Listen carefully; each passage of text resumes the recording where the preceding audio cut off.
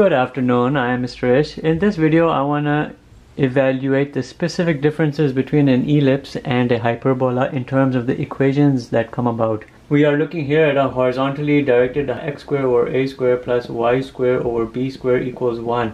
The representative equation of a similar characteristic horizontally directed for hyperbola would be x squared over a squared minus y squared over b squared equals 1.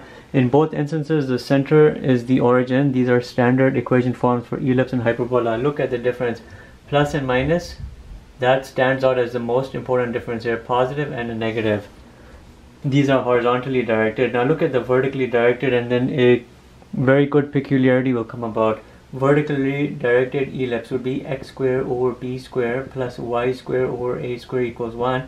Now look over here. You will have y squared over a squared minus x squared over b squared equals 1. Again, you see the positive and minus difference, the hyperbola and the ellipse. But what stands out in all of these instances, for an ellipse, you must always maintain your x squared right here in this top left corner. For the hyperbola, you're always maintaining your a squared here in the lower left corner of the equation. If the equation were to represent like a rectangular format, here's your top left, here's your lower left, that's what I'm talking about. For a ellipse, you're maintaining the x squared always in this top left part, and then everything adjusts accordingly, horizontal and vertical. For a hyperbola, maintain your a squared in the lower left corner, everything adjusts around that. You can see the horizontal and you can see the vertical. The ellipses have positive, the hyperbolas have negative, and if you're looking at the focal points, that's the difference right there. For the ellipse is c squared, the focal point is always equal to a squared minus b squared. And I'll tell you why. For the focal point for the hyperbola, c squared is always equal to a squared plus b squared. What does this tell you?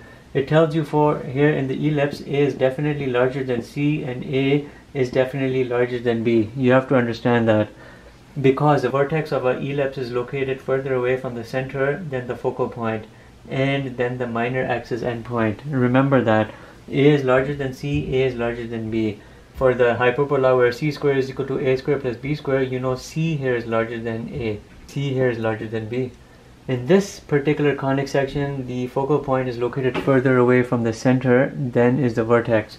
If you're looking at a ellipse right over here, here's your vertex, but here's your focal point, it's located closer to the center.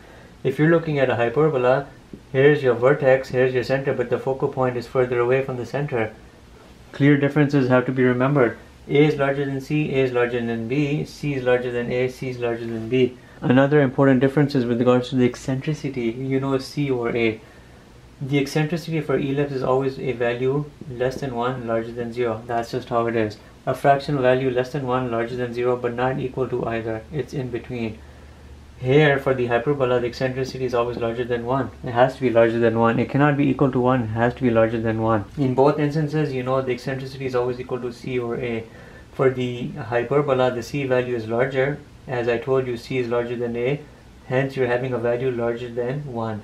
For the ellipse, I've told you a is larger than c. Hence, you're having a small number divided by a larger number. You end up with a fractional value over here. In all instances, c cannot be equal to a. It just cannot.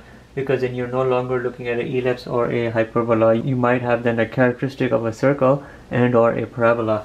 But these are the clear differences you need to remember. Keep in mind you have a positive here for the ellipse, horizontal and vertical. You have a minus here for the hyperbola.